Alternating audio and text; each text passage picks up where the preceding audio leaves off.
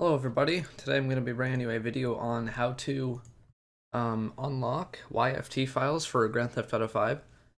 I'd like to start this off by saying this tutorial is only for people who have, say, had a car that they were working on, exported the file, locked of course, and had the project file, the Z3D, somehow get corrupted or be unusable. You should not unlock anybody else's vehicle files without permission first from them. So just keep in mind you should only be using this for personal projects. So first thing we need to do, I'm just going to start off right from the basics. If you already have some of this stuff done, you can just skip along and find the part that's relevant to you. First you want to install Codewalker, obviously. That's what you're going to need to be using to unlock your YFT files. So you need to get that from the Codewalker Discord. I will link that in the description. And it's in the hashtag releases channel. You want to download the latest version.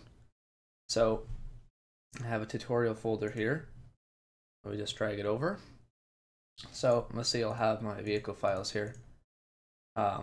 And obviously the Z3D will show you the car. Obviously, in this case, we say these are locked, and they are. And this has been corrupted, so this is no longer usable. We don't have a .back file or anything, so we can't get the model back. So again, that's what this is for. So once you download the latest release from the Codewalker releases section, you have this zip file. Mine says Codewalker 30 dev 31. This will depend on the version that you get. Basically, open up the zip. See, these are all the Codewalker files. You want to drag this folder into wherever you want Codewalker to be. I'm just going to set up a new Codewalker for the sake of this tutorial, just so you guys can see.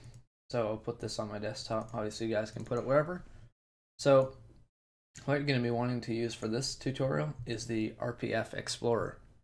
So you're going to want to go into the folder, find this. I made a shortcut for it to make it easier to get into. It's basically like OpenIV, but better in many ways. So you're going to want to open this up.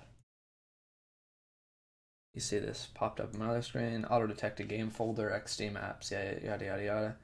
Continue with auto-detected folder. If this is your correct folder, then say yes. If not, click no, and I'm assuming you can set it manually.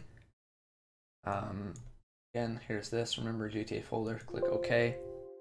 Successfully changed GTA folder to blah blah blah blah blah. So wait for this to open up. All right, I'll delete this. I was messing with this earlier. Start fresh. Clean recovery project directory is not empty. Okay. Like this. Yeah. Alright. Cool. Alright. So it starts off like this in your Grand Theft Auto 5 folder you see here. Edit mode turned off. So first thing you want to do is turn on edit mode. I cannot stress this enough. You need to have edit mode on for this to work. Otherwise it's not going to work properly. So you turn on edit mode. Right click. And the empty space here, new folder, and you can call this, I will call it GTA5 Recover Corrupt Project, because that's what we're doing today. So you get your folder here, you want to go inside of that, right click, new, RPF archive. This is important, otherwise Codewalker will be a little bit buggy. I'm not sure if Dexy has fixed this issue yet, but for the time being, I recommend creating our RPF file, call it something. It doesn't matter what it's called. I just named the file properly just for ease of access. This is obviously part of this, so I don't really need to know what this is. Then you want to go into there. So first of all, I'll show you. Open up Zmodeler. It's going to open up on my other monitor. So this is the vehicle. Just to show you that this is going to work. This is my Durango that I've fixed and added police lights on. It is obviously working in the Z3D, but obviously we're pretending that has crashed.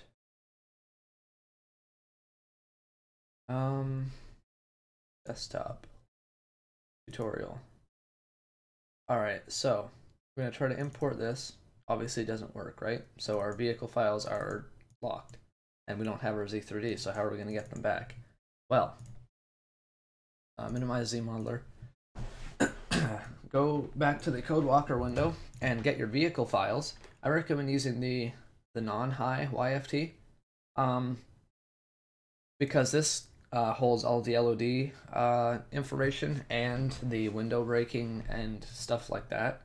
So this has by far more information than this, although sometimes you do have to get both of these. If you export the model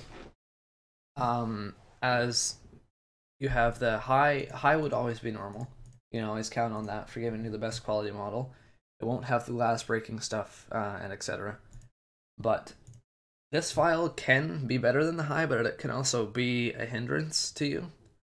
So if you export it with the highest LOD turned off on this file, say if you have a really large vehicle and the LODs are just too big to accommodate the high model as well, to stay under 16 megs for 5M, you will need to grab both of them.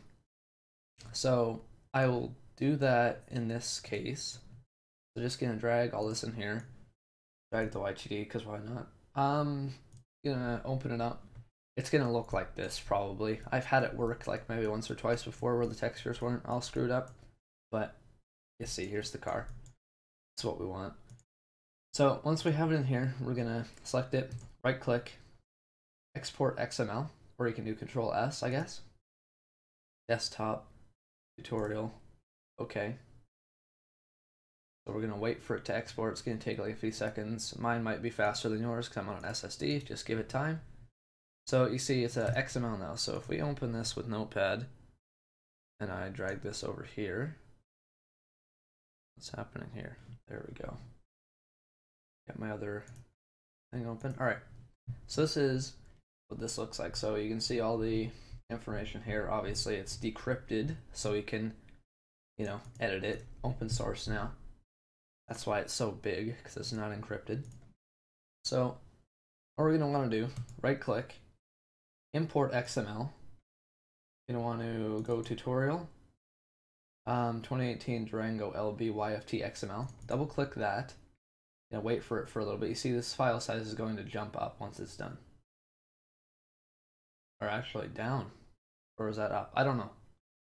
Wasn't paying attention. No, that was down. So this file now should be unlocked. You drag this in here, replace the old one. You have your YTD and everything. Go into Zmodeler, import, get your file, import. You see it's coming in here, and there you are. There's your unlocked file. And make sure to save it and make many backups so you don't have to do this again. Yeah. So Durango, I can't type. Durango, save. And go into the fucking folder and make a copy of it called backup, because you don't want to have to be doing this too often.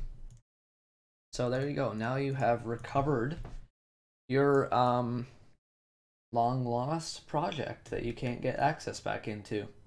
So I hope you guys found this video useful / helpful and enjoyed it.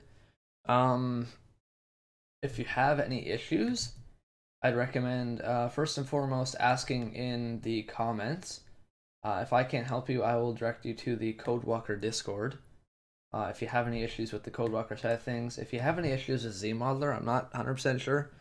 Some of the versions don't like to import these files properly.